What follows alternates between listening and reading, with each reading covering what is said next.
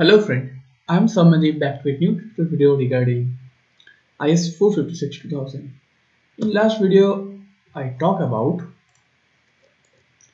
the 28 number clauses, that is about the concrete corbel, and then I talk about the reap hollow block, and lastly talk about the dip beams. So from today we start with the reaped hollow block or slab, voided slab.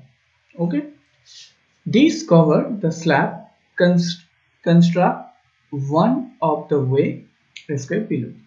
As a series of concrete ribs with topping cast on form which may be removed after the concrete has set. A series of concrete ribs between precast block, generally this thing used in concrete.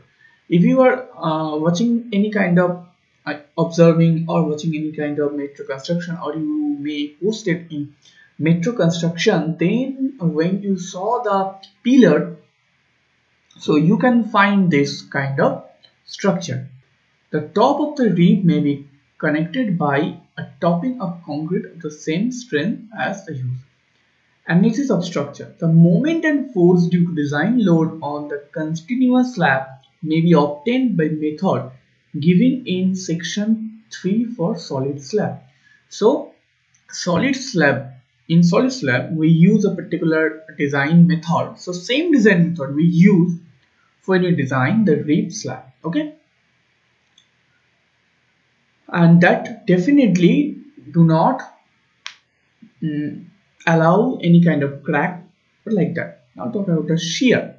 Where hollow blocks are used for the purpose for calculating shear stress, the rib width may be increased and take account of the wall thickness. So for resisting shear, what we do? Now we do increasing width dimension. Okay. With narrow precast unit, the width joining mortar or concrete may include it. Deflection. The recommendation for deflection in respect of solid slab may be applied for ribbed, hollow block or void construction. The span to effective depth ratio given in 23.2 for flange beam are applicable, but when calculating a final reduction factor for web with the rib for void slab, the slab constructed a box or I section unit, effective rib width shall be calculated because this is void. That is why we have to calculate the effective depth.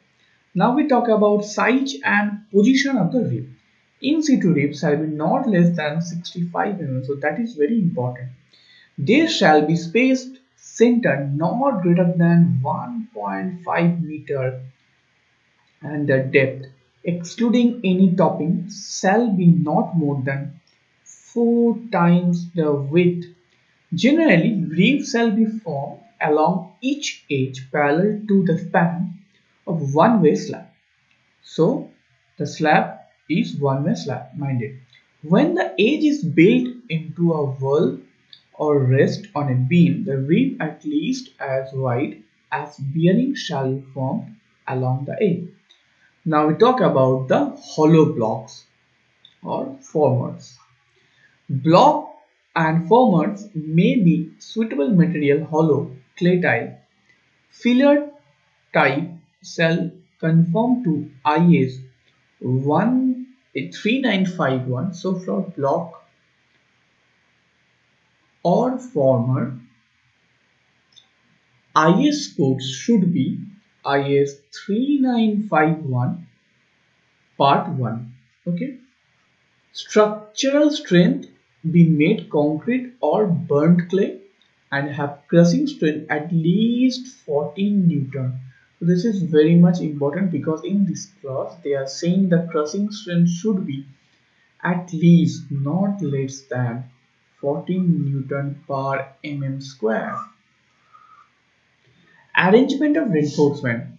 The recommendation given in the 6.3 At least 50% total main reinforcement shall be carried through at the bottom of the bearing and anchored in accordance 26.2. Suppose this is your bottom face, this is up. 50% your total reinforcement should be provided in this bottom section, where slab which continuous over support has been designed as simply supported reinforcement shall be provided. Very rare case they are using simple support. In slab where permanent block, the side cover reinforcement shall not be less than 10 mm. Precast joist or hollow filler block. The construction will precast joist hollow concrete filler block shall conform IS6061. This video I will end here. Very short and simple video. In next video we'll talk about regarding flat slab. Okay, so in case you have any kind of doubt, do comment in comment section. I will definitely get back to you. So till then, bye bye, take care.